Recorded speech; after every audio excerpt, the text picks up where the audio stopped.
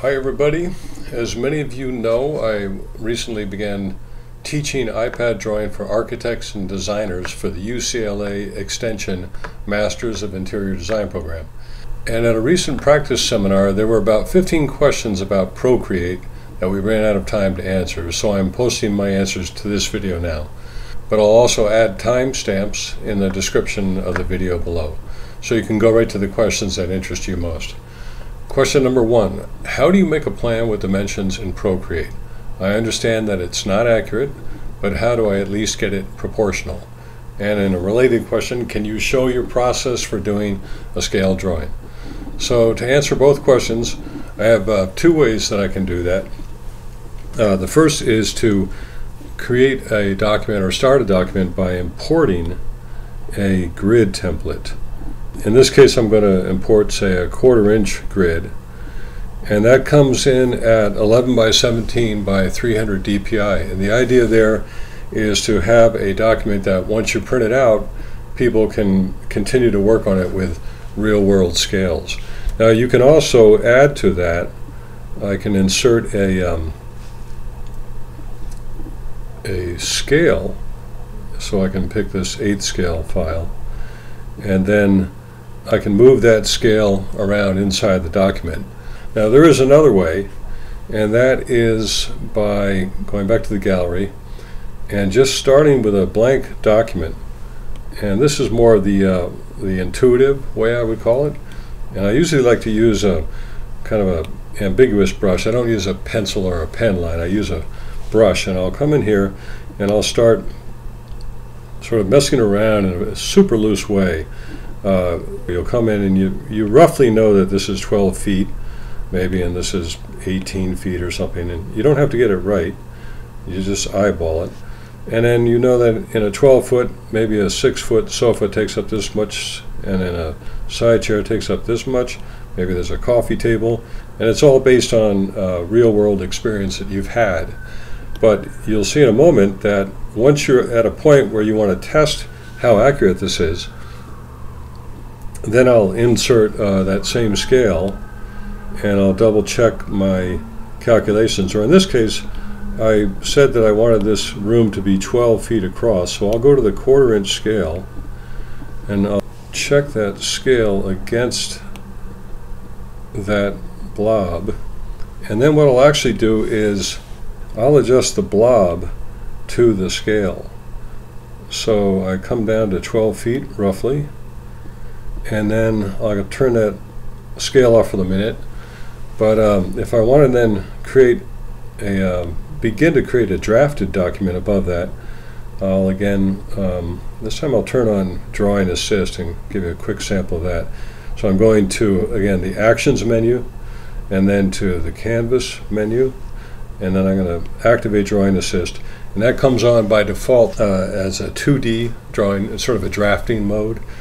And I'll select my pen this time, and I've got that there. And the trick is here, I'll activate Drawing Assist in the layer itself. So with that activated, I'll come back out, tap out, and I can begin just drafting these lines.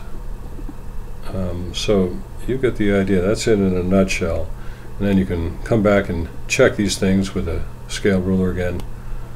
So that's the two ways. Either start with a grid, or just start loose and then retroactively scale the document. All right, question number 2. In Procreate, can you upload CAD files or hand dimension PDF drawings as a base and then draw furniture over them? Well, unfortunately, there is no way to upload a CAD file or a PDF to Procreate, but you can upload a JPEG or a screenshot of a plan, then scale it retroactively if you have to. And once it's scaled retroactively, I'll import a FFE template that I've created. I'll show you that right now. Here is a plan, say, that maybe you've all seen before. And I can then import, let me make this a little more visible by adding a layer of white above this. This is the equivalent of adding a layer of tracing paper over your project. So you can see I'm adjusting the temporary or the transparency here. And once that's done, I can add a new layer, and I can import. I go to the Add menu. That's all showing up for you guys. Yep. And I will insert a file, and in this case I'll go back in the iCloud drive. And the iCloud drive is just indispensable. I'm sure you've all discovered that, but you will shortly. And I'll go to the FF&E templates, and I'll import what is an 1/8 scale template. Now I believe I'm working at a 1/4 inch below that, but the principle will still hold. And let's just grab one of these furniture groupings here, and I'll go into rectangular selection mode. And let's say maybe this one works, or this one. And I'm going to copy and paste. Now what that does is it moves just that item onto its own layer, but it still preserves the FFE template. That stays intact, and that will always be intact in your iCloud drive anyway. So let's come back here now. We'll turn this off, and we'll deal only with the piece of the FF&E that we imported. And I'll go to my scale. I'll make sure it's in uniform scale so I'm not changing it. And I will come up here and substitute this for what I'm already working on, saying freehand. But this is a great way to quickly get, to answer your question, to quickly draw furniture without worrying about hand sketching it yourself and getting it in the plan. Okay, let's go to the next question. Can you show the workaround for using the scale in Procreate without the screen cutting it off? Procreate saves memory, saves storage space, by cutting off anything beyond the picture plane. So when you are moving something around, you have to be careful that it doesn't fall outside the picture plane, or it'll get a cutoff, and I'll show you an example of that right now. So here's a scale. It's intact. If I move it over here, I get all caught up in the flow of things, and I change over to a different layer or do some other operation, and I start drawing again, and then I come back and realize, well, I need that scale again, and I activate it and I bring it back, and lo and behold, it's cut off the scale just like that. And you can see this in the menu to the point where we imported the scale. So I'll just copy, I'll duplicate the scale, and I'll keep one as a safe copy. We'll call it the safe copy, and we'll close out of that. I'll turn it off, and now whatever happens to this scale, I can lose this scale and then try and get it back and realize I did that, and all I have to do is come back here. Maybe I delete this layer, and I go back to the save copy, and I duplicate it again. Now, by contrast, if you do any of this in Morpholio, you're going to be able to move that scale around to your heart's content. So let's go with a new blank document in Morpholio Trace, and let's see how it handles that issue of retroactively scaling to a drawing which you don't necessarily know the graphic scale of, but you know at least one dimension of. All right, we'll go to Custom, and we'll choose a blank. And let's choose the same thing, tabloid 11 by 17, so we can print it out later and work with other people around a table. Let's go to 1/4 inch equals 0, and up comes that drawing. And now I'm going to import over here from the album or the library icon. Let's import that same drawing that we did in Procreate, because it has a scale, it has the Procreate scale attached to it, so this should be instructive. So we're happy with that. Now we're going to go to the set scale dimension under the wrench settings. I'm going to tap here. We're going to stretch these tiny little crosshairs to the known dimension, and if you can see it there, that right there is 40 feet. So that's going to set the entire thing. I'll even this up just to get as accurate as we can. I'll hit the green check. Before I do that, I need to put in that 40 feet. So we'll go here, 40 feet, return, approve that, scale registered, and now when I import a scale to work with, that scale comes in just at 40 feet, right like that. And you can double tap on these scales and it'll turn at 90 degrees and help you work that way. And more importantly, this scale will never disappear because they've written their program in such a way that it can always come back. Double tap again. If your world is mostly dealing with hardline drawings or drafted shapes that need measurement, and you can bring in your triangles and change these angles and bring in compasses, but we'll get into all that later. Okay, the next one's an easy one. Where can you buy that screen pencil? Do you only use one type? Is this the same pencil or pen you can use for all 4 apps? The answer is yes, it's the Apple Pencil. And the Apple Pencil really was the game changer for me years ago. I've never tried any other stylus.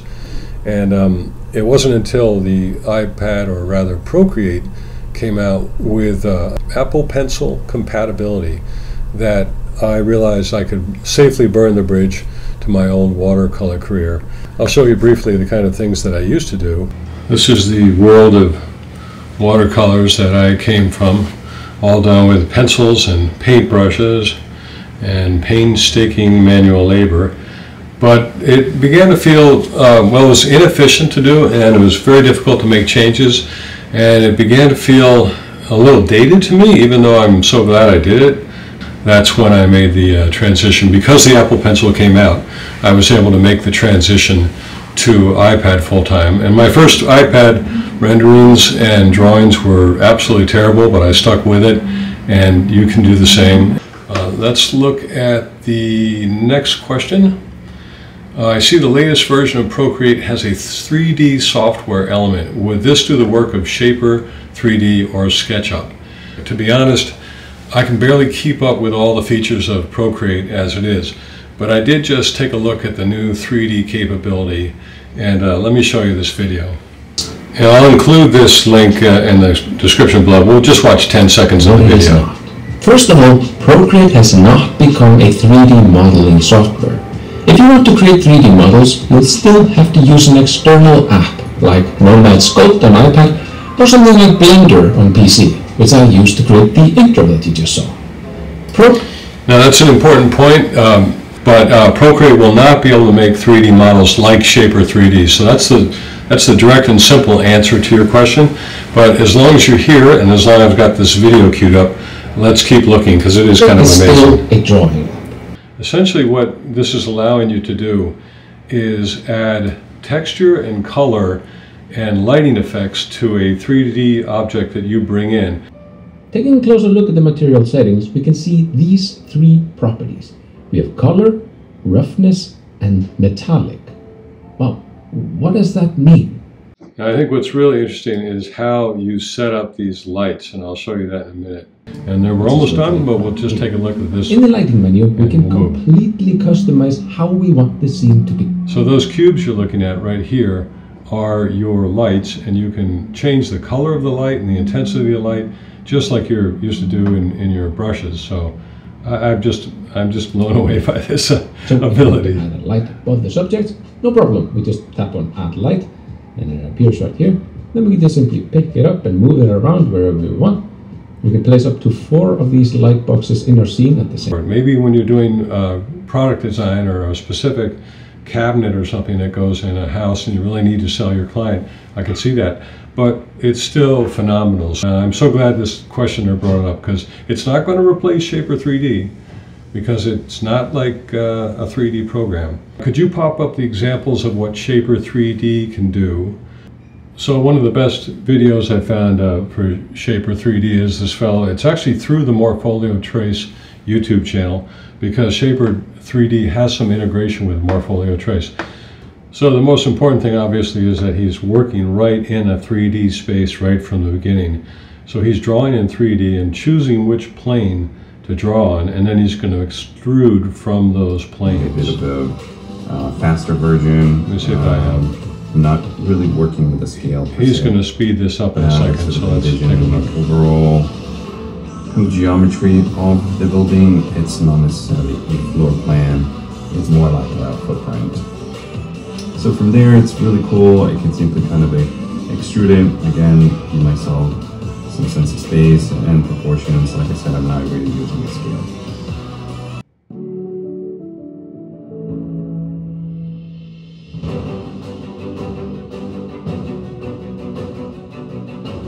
So you get the idea, and then later on he pulls this into Morpholio Trace. He's going to bring this into Morpholio Trace. He's going to pick a view. He's now tracing over the ghosted 3D model in the past. Now this is something you can also do, as you all know, you can also do this in SketchUp, and you can export SketchUp 2D view and have the same result. Now there's also an example of somebody doing an incredibly detailed tutorial in an interior design. So this is a I have here very accomplished Shaper 3D user, and they are actually creating almost a CAD-like set of drawings in this Shaper 3D. This may be a breakthrough for some of you. I'm going to certainly add this to my repertoire for times that I'm away from a computer or a desktop computer. But for me, I'm going to concentrate on designing and sketching with a pencil right now. If you Google Procreate for Architects one-click tutorial program guide, this is a PDF that I put together. And as you'll see, you can just click on these links. You can change all these headings and find the subject that you want. And then just by clicking these links, you'll go right to that video, and you don't have to go to the website, or you don't have to go to the YouTube channel itself and look for the right thing. And I hope to see you all in either the next video or at the UCLA extension class starting January 5th, 2022. Thanks everybody.